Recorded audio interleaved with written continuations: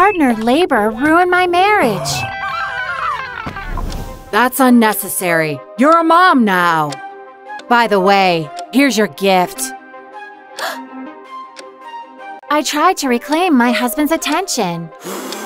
I'm not in the mood. Gotta wake up early tomorrow. Soon, Kyle moved me to the kids' room. He needs you now. You should share the room. I couldn't understand what was going on until… Being a birth partner is a lifelong trauma. I'll never sleep with her after what I saw. I felt humiliated. I decided to check if my husband still loved me. We'll try open marriage for a week on one condition. After a week, you tell me if you want to be with me.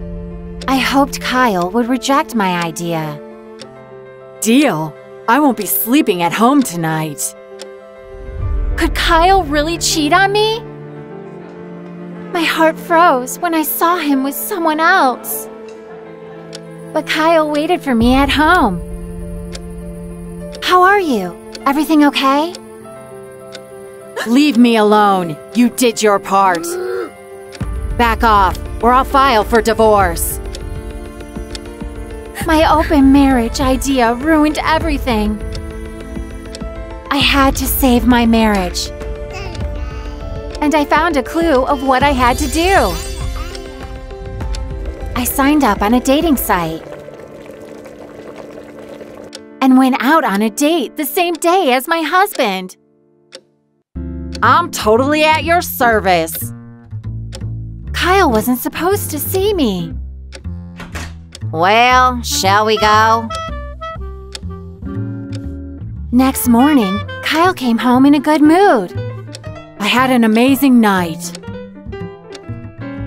I didn't waste time either. I thought that would be the end of open marriage. I didn't give you permission to cheat. We can still fix this. Kyle went to his lover again. Are you here, my sweet stranger? I want to see you. Hi, sweetheart. What? Did you follow me? I told Kyle I was his secret stranger, pretending to be someone else on the dating site. I set up a date, but Kyle had to be blindfolded.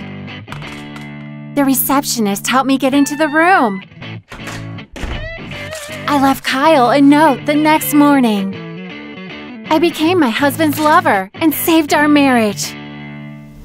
It can't be true. No more open marriage. We started going out on dates again. Now we help couples fix their relationships. What would you do to bring back the spark?